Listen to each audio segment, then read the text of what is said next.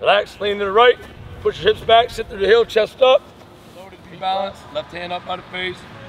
Drive out, hold your speed through 20.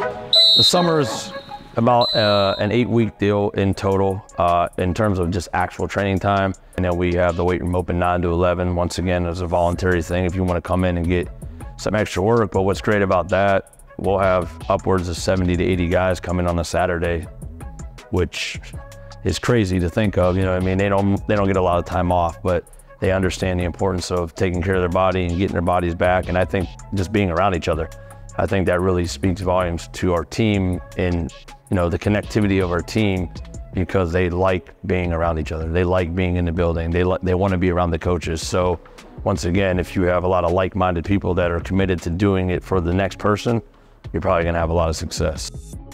Yeah, summer workouts, it's, we start working out at 6 a.m. and then, you go start out on the field, do some running, conditioning, position work stuff, and then come inside, upper or lower body lifts. That'll take about an hour, hour and 15 minutes, and then get out, go to treatment, grab breakfast, come back and take care of your body, and then do it again tomorrow. Sometimes you just got to go into a little bit of adversity there. See what you're made of here. Good job. It's much better. It's a better look than this. I'm saying control it now. Rip it, stick, ease out. You lower the weight. How I prepare for summer workouts is I like to take it day by day. I think if you look at it as one big picture, it can get a little overwhelming, just like leading into camp and stuff. So I think it's important, especially we like to break it down from day to day, week to week, and just going in and attacking each day.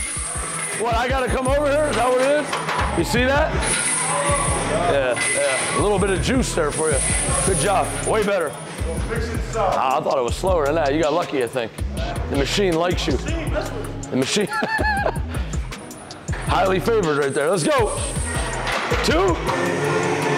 That's got to be like a PR. Huh? 3. Don't count that last one. Coach B, he's the best. Like, out of all the coaches, we with him the most. To me, he the realest. He never sugarcoat. He never going to stir you into the wrong direction.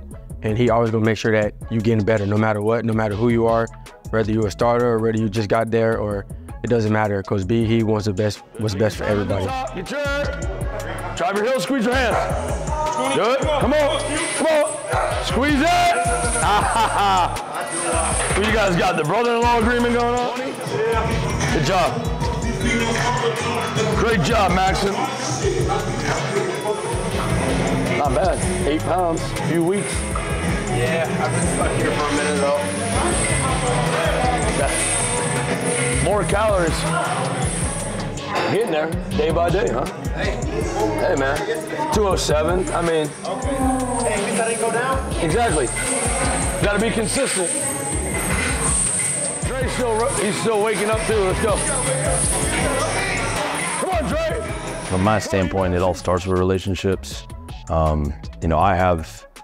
I'm fortunate enough to be around these guys a lot, more so than the coaches at times, just because of their schedule and recruiting and camps, and I'm basically with them year round. So for me, from the moment they get here, it actually starts in recruiting, is developing those relationships, and that's something that we as a program are really big on. I think it starts there because you're gonna ask these guys to do things that they don't necessarily love to do. Some guys love to train, other guys love football. And it's our job to help them understand the importance of how we do things and why we train. And I want them to know the why. I think it's important for them to understand what they're doing and why they're doing it, because then they're more inclined to give it everything they got, because they can start to see the bigger picture.